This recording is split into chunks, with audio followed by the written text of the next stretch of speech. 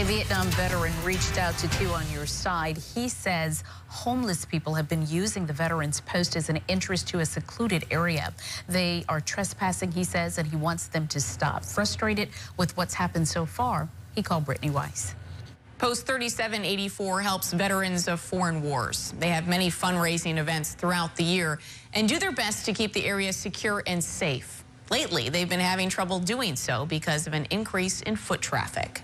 They got clothes, you got a shopping cart over there, you got a cart that's the way to get in and out, moving their stuff around. The property on the other side of this fence is littered with stuff. And then over on the other side, you got an old bed that they left back there. Tommy Petrie is the commander of Post 3784. Since last summer, he's been watching the foot traffic move through here, homeless entering and leaving the woods. It's a big problem. Carts, bikes, people hauling items. Petrie says he's spoken to one of them, who goes by the name Paul.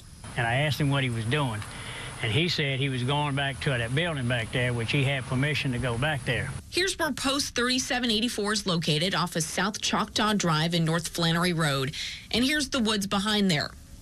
Tucked in there is a building. It's where Petrie says people are gathering. It's junk all over the floor. Petrie walked back there and took pictures. Propane tanks, bags, bikes, wooden planks, a wagon fill the area. They just constantly came through here. Petrie says they're using the post's electricity and water. Took the knob off, but I mean, they ain't gonna stop me if they got pliers. It's been so invasive, some volunteers donated the supplies and labor to put up this 10-foot tall fence. You'd think that would do the job. I thought it would.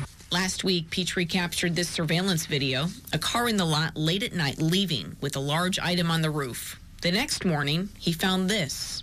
And the guy had cut the tension wire on the bottom so they could pull it up and either put stuff back there or get stuff out of there.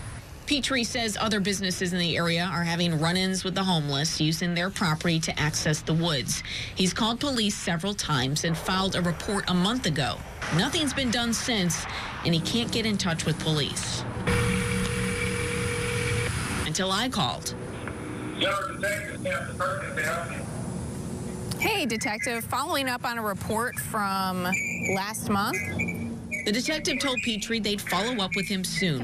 The wooded area is owned by the O'Neills. It's divided among family members.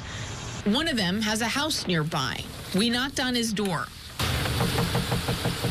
to talk to them about the homeless and whether or not they had permission to be there. Hey, are you Michael O'Neill? Turns out the homeless do not have permission. The O'Neills say they're aware of the homeless trouble. They've initiated their own protective measures, putting up fencing, even running them off last month. I thought my other cousin had gone and run those people off, and so I thought they were gone. While Petrie's doing what he can to secure the veterans organization, he's angry that people are abusing its benefits. Baton Rouge Police does help to remove trespassers from private properties. I've passed along the contact information for the O'Neills to the city. Two on Your Side in Baton Rouge, Brittany Weiss, WBRZ News 2.